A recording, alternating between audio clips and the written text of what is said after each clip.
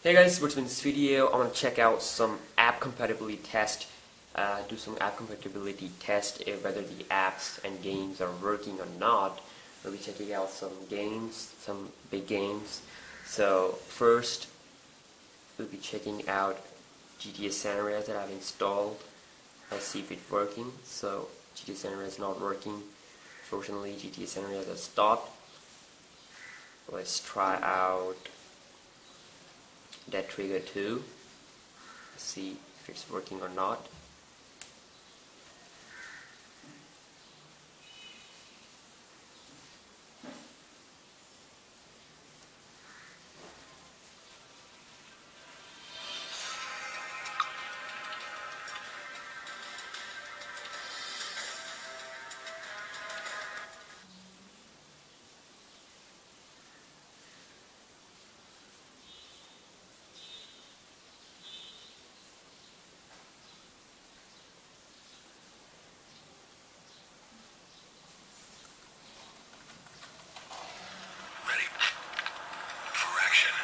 Okay, so Dead Trigger 2 is working, the only app at the moment.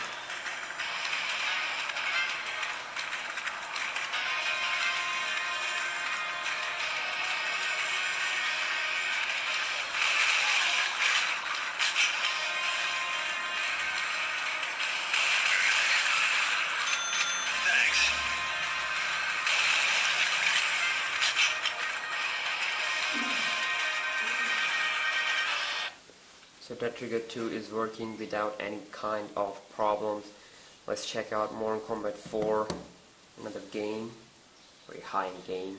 Okay, the Mortal Kombat 4 is also not working. Let's try out Amazing Spider-Man 2.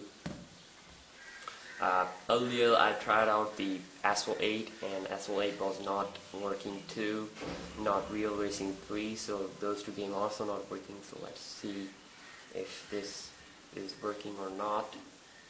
I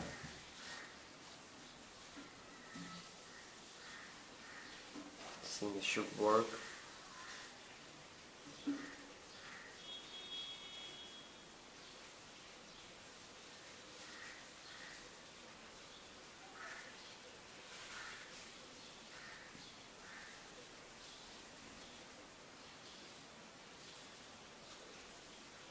So previously I tried out the game and I got the error of timeout, connection timeout, even though I have working internet connection, but still it says timeout. Let's see if it works or not. Still on 49%, 50. I think it should work now. Now I'm using some different connection here.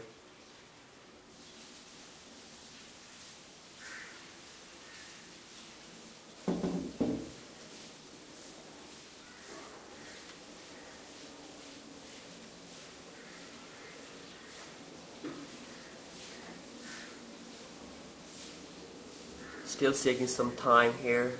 It should work. 73% loading.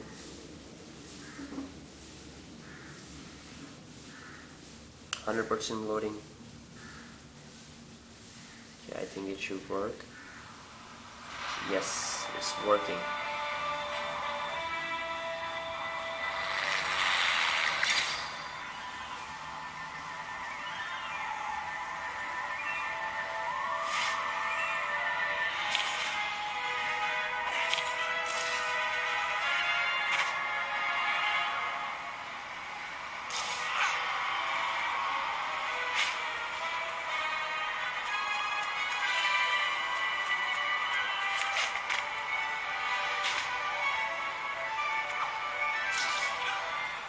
So yes, Amazing Spider-Man 2 is another game that is working at the moment on the NRL. Also, let's check out Facebook.